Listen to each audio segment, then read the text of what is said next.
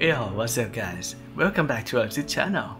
Well, I have been away for quite a long time for this game, Cookie Run Kingdom.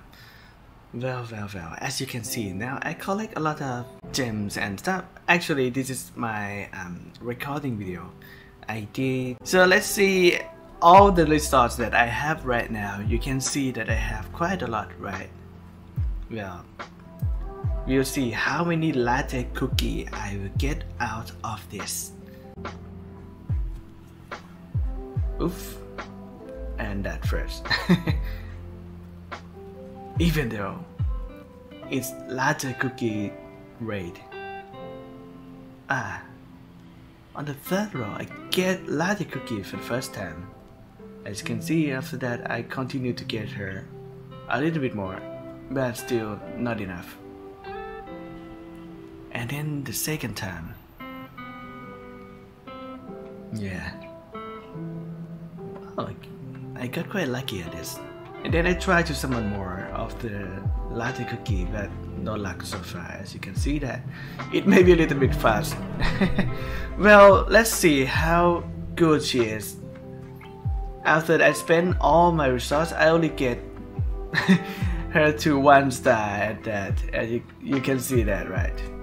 Anyway, you might notice that I level her up. Her skill is kind of reminding of the espresso cookie. As you see, this one, you can see that her skill is conjure larger grips and attracting enemies to its center. Attract enemy to the center. It sounds familiar, right? Yes, it is similar to those of the espresso cookie, as you can see.